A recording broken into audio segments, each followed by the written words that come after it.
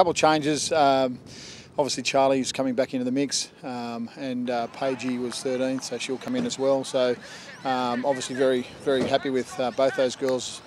Charlie's wealth of experience. We missed her for her speed and ball playing in Kitakishu, so lovely to have her back. And Paigey's sort of been working in and around the squad. She's already played a World Series tournament, so nice to give her some more exposure and continue to try and develop the young girls.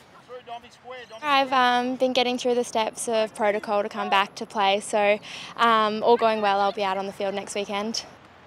I was so impressed, especially Yasmin brings a bit of physicality and she had some really good carries over in Japan, so really excited to keep seeing her develop. And then Lauren obviously brings that really versatile ball player, but also can play in the forwards, and she's a really good kicker. So yeah, she's just one of those really key versatile players that you love having in your squad.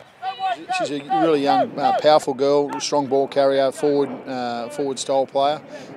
It's a real learning experience for her to come and see what the World Series is about. If someone gets injured, she'll be ready to step in and won't let anyone down. But essentially, like I said, it's a real learning curve. As I've said in the past, we want to be developing a core of girls that are ready to step up and fill the place of the senior players.